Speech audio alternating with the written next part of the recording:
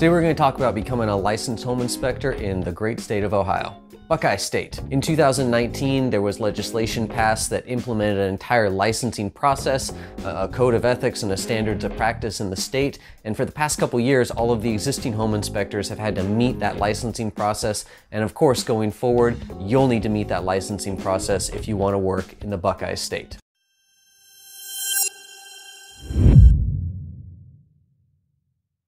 So I'm gonna go through everything that you need to do step by step to get your license. And as I go through the video, I'll be referencing sort of the full guide that we wrote up. It's on Spectora.com. I'll put a link in the description. I found a lot of forms and sort of obscure links that you might have to kind of hunt for otherwise. So hopefully if you use that guide, I'll save you a lot of time having to track down the paperwork. All right, step one, you gotta pass a criminal background check. Actually, two background checks, one by the state and one by the FBI. Yeah, believe it or not, you have to get an FBI background check to work as a home inspector in Ohio.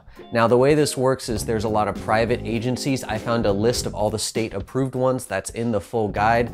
You go to one of those agencies, they fingerprint you, and they will send the results directly to the state so that you don't have to do it. Step two, you need to legally form your business. And the way you do that is you register with the Ohio Secretary of State. They're gonna give you an employee identification number or an EIN, and they'll also give you a state entity number. You'll need to put both of those on your license application. Step three, you gotta get insurance. At a minimum, you need general liability insurance that covers you for no less than $100,000 per occurrence and $300,000 in the aggregate. Now, the state doesn't require errors and omissions or E&O insurance, but most home inspectors will get that. And I mention that because a lot of times you can get general liability and E&O insurance. You can bundle them together and you can save some money. E&O insurance covers you if a client accuses you of negligence or an error and omission that ended up hurting them financially. It's a good thing to have. Look into it. Okay, four, you need to get trained to be a home inspector. Specifically, you need to take a minimum of an 80-hour home inspection certification course.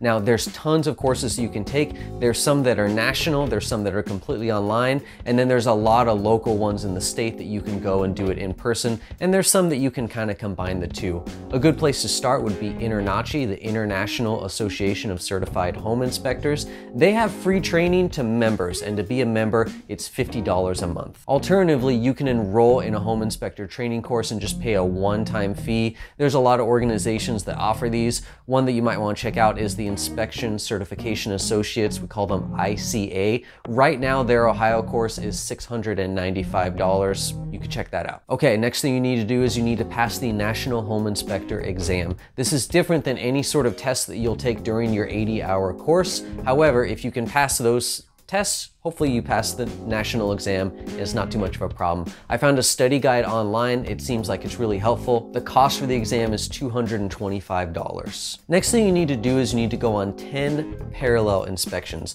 Now what this means is that you do a home inspection, including writing the report, under the supervision of a licensed home inspector. It needs to be that licensed home inspector's client. It can't be your client, meaning that you can't quite do it under your own business yet. All right, so kind of a curveball here. What if you cannot complete those 10 parallel inspections because you cannot find a local business that's willing to sponsor you for 10 inspections? There is an alternative thing that you can do in that case. So the state gives you the option to complete 40 hours of home inspections either in person or what they call interactively, which basically means online. If you go this route, you also need to have what's called a peer-reviewed home inspection, which is you inspect a home that's already been inspected by a licensed inspector, and then you write the report, and that's reviewed by 2 licensed inspectors, and they basically give the green light that you found at least 70% of all the defects that the original inspection contained. All right, that might seem a little confusing. If I can't find a company that's willing to do 10 parallel inspections with me, how am I gonna find a company that's willing to do 40 hours worth of home inspections with me? And the reason is that a lot of these training organizations,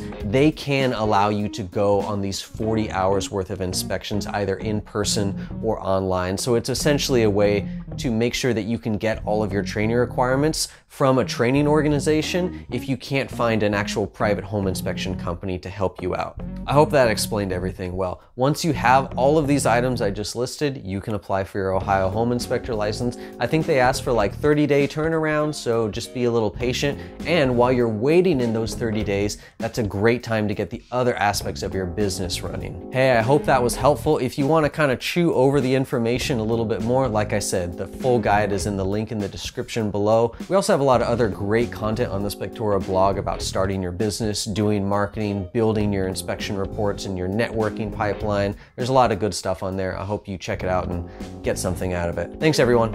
Bye.